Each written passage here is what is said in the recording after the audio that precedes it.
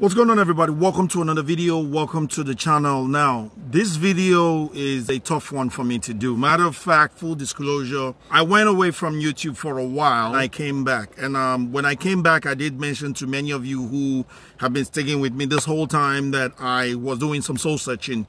And one of the reasons why I went into this soul searching was because of the Uvalde shooting. The Uvalde shooting involved children and two teachers that actually gave their life in trying to save the kids, but they died trying to save the kids.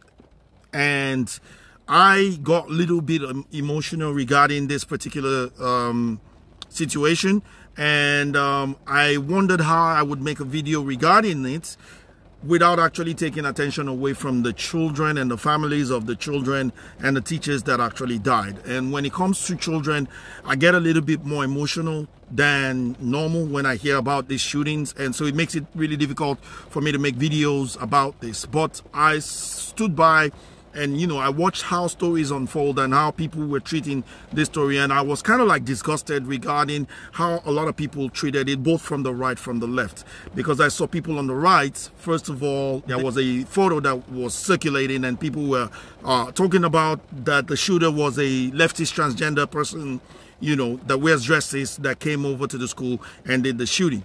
And even one GOP congressman, I was so disgusted, tweeted about it and was attacking the left, using these photos that were the alleged shooters. But turns out that the photo was dubbed from just a transgender TikToker who was just minding their own business. Matter of fact, there was a couple of photos that were circulating of people that actually looked like this guy, but they weren't the one. So these were people politicizing the death of children shamelessly, and it disgusted me. I wanted to make a video about it, but that would have taken attention away from the kids, the people that this thing happened to. And I was really distraught, so I just kept quiet. But what also disgusted me was on the left, we had a former president actually taking time out to tweet about this rather than show, empathy towards the people that this thing happened to, right? Instead, came out and started tweeting about people need to also not forget that this was the same time that George Floyd died 2 years ago. So they should take time out to remember George Floyd. Literally, are you serious? Is there something wrong with this world where a leader would tweet something so tone deaf, so ridiculous? But we do live in a ridiculous world. But that's what I saw, and I was like, how am I going to make videos and talk about this thing?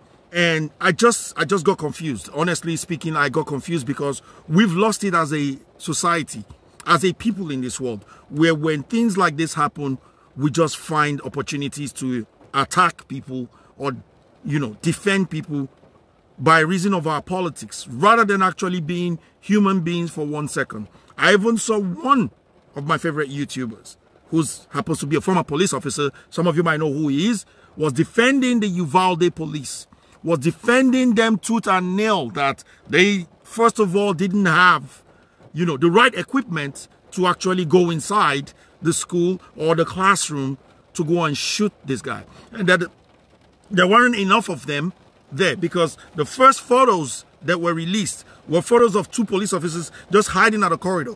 Right? We didn't see much from those photos, and they were defending them, regardless of the fact that there were officers on ground who said it was a botched operation. There were people, parents, who said it was a botched operation, that these people stood for an hour, 13 minutes or so, twiddling their thumbs while this shooting was going on. Did nothing whatsoever. Now, the footage is out, and guys, it doesn't look good at all. It doesn't look good at all. Like literally, you could see police officers, they were standing in the hallway. While this shooting was going on, some of them were seen running away from where the shooting was going on. Now, they said they didn't have tactical gears. They didn't have the equipment to go in there. But from this footage, you can see clearly that they had tactical gears. One of the things that this other police officer was defending them with was that there are two different situations when it comes to shooting. There's a barricade situation and there's an active shooter situation. And when it's an active shooter situation, you can go in there. But when it becomes a barricaded situation, you have to wait. Or the other way around. I can't really remember how he was explaining this thing, defending these people, even though everybody else knew the police officers, they botched it. But when you look at this footage, somebody found footages of everything from the beginning of when the shooter crashed into the school and the shooter went inside. It's an 82 minutes footage. But some of the clips that are out there, you will see police officers actually just loitering around, just loitering while shooting was going on, like standing. There was even a footage of a police officer going to go and get a hand sanitizer. Hand sanitizer! When kids were being shot. There were two police officers that I would give a pass in this whole thing. One of them was the one that the optics looks really bad. He was actually checking his phone. But the reason is because his wife was one of the teachers whose life was lost during the shooting. And so he was trying to reach out to her, and that's why he kept on checking his phone. He was actually stopped from going in to go and try to save his wife. So was another deputy police chief. Police chief deputy. The daughter was in there, and they were actually restraining him or stopping him. Some of the police officers, when they go there, there was a police officer that was saying, wait, you can't go in there. Like, seriously, these were children, and your police officers meant to save lives, protect lives at all costs. That was your job. Serve and protect. Isn't that what they swore to do? And the worst part is the mayor came out to say that they leaked this so that they can make the police officers look bad. What are you talking about? Your police officers are bad. Not that they look bad, they're bad. They didn't do anything. How do you expect people to want to depend on police officers now? Right? How do you expect people seeing this and think that police officers would protect them? They would want to protect themselves from now on, because it doesn't look like those police officers can defend them or save anybody's life. Now, for some places, they might not be the same, to be honest with you, because I've seen many other videos with police officers being heroes, putting their life on the line, saving people's lives. Police officers who are courageous, they are out there. But these ones are the kind of police officers that I would expect someone like LeBron James to say accountability.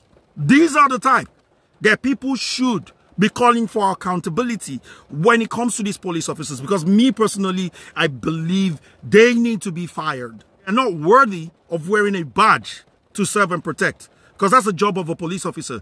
Serve and protect in the line of duty. That's what you sign up for. Now, I know many of you can say, oh, you're not a police officer, so you can't know this and that, and you're not being human, you're not trying to put yourself in their shoes. I can understand that. But I didn't sign up to be a police officer. They signed up to be a police officer.